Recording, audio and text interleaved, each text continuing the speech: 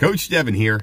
We are talking getting kids to eat healthy food and why it's so important. Before we get going, click that thumbs up down below and please subscribe. Also, I put together a great bunch of free PDFs. They're down in the description. Everything from my guide to amazing abs to get lean menu plan. There's lots of stuff down there. It's my gift to you. So I was talking to a client the other day. She's complaining because her kids are really difficult. They don't want to eat their food. And they're really, frustrated about, eating salad, and they don't want to eat salad. And she said, well, what do you do? How have you done it? And I said, my kids are pretty good eaters.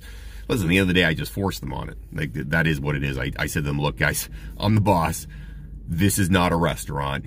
You're going to eat it, or it's going to come back later for a snack before you go to bed. Either way, you're having this, and sooner or later, you'll get used to it, and or it'll go down. Something's going to happen, but at the end of the day, I'm going to get what I want.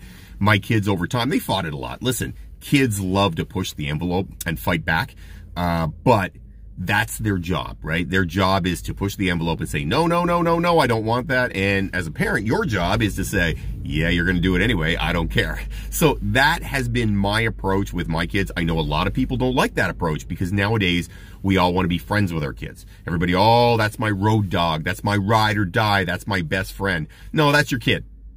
Bottom line, that's your kid. And you know what? Quite frankly, when I sit down and really work this out in my head, I think feeding your kids garbage on a regular basis. And now, listen, I'm going to be clear. I am not talking about you feeding your kids McDonald's every 3 weeks or giving them ice cream once a week. That is not what I'm talking about. What I'm talking about is the people out there that are saying, you know what, they're eating hot dogs 3 nights a week and they're eating Kraft dinner 2 nights a week, stuff like that. As far as I'm concerned, and I know this will probably ruffle some feathers, but as far as I'm concerned, that's like child abuse. Your kid needs to grow up and have nutritious food, or A, they can't grow. B, their brain can't function. C, you're setting them up for horrible habits, obesity, diabetes, all kinds of stuff down the road. So really, it's the same as, to me, it is the same as abusing your child. You had a kid.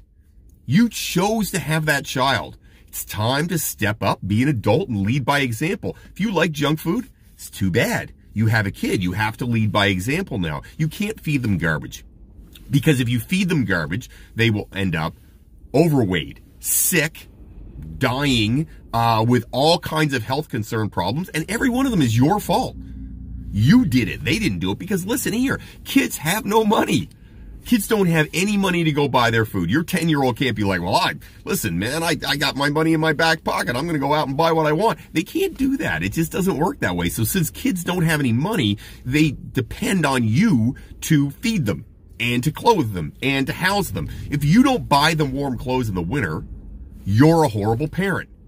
And I think everybody would agree with that. No one's going to say, well, no. You're a bad parent if you don't buy them warm clothes. You're a bad parent if you don't have a place for them to live. Social services will come and take your child because you have no place to live. The same thing applies to food, guys. If you feed your kids unhealthy food day in, day out, you're abusing your child. You're setting them up for all kinds of problems later in life.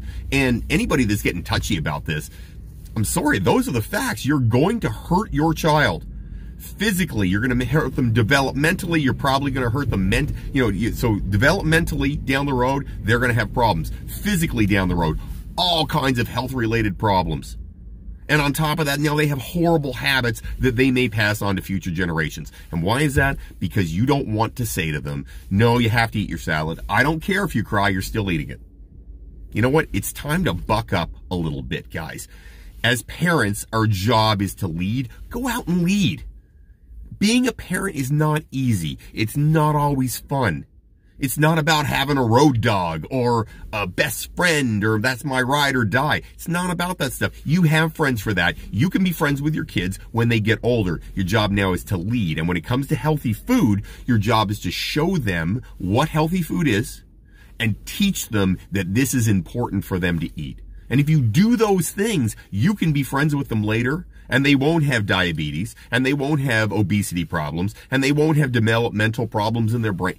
They will be good, upstanding, well put together citizens. And that's the job of every parent. And I think everybody will agree that that's the parent's job.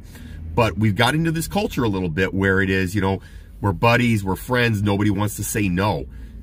Your biggest job as a parent is to say no. Say no all the time. Can I have ice cream? No. Can I eat that? No. Can I do this? No. Why? Because you know better than they do. That's the bottom line. You just do. And when it comes to healthy food, make them eat it. This is not a restaurant. Eat your food. You know what? If it's ugly and they cry, they'll cry for like 2 days. And then they'll realize you mean business and they will buckle down and they'll eat their food. Listen, I did it with my kids. It was a pain in the butt. It's the same thing as teaching them table manners. You just have to do it day in, day out, whether or not it sucks. And they will learn it. Then they'll have good table manners. And then you won't have to talk about it ever again. So it's not real hard. Just buckle down. Be a parent. Do your job. Have yourself an amazing day. Don't fight the awesome.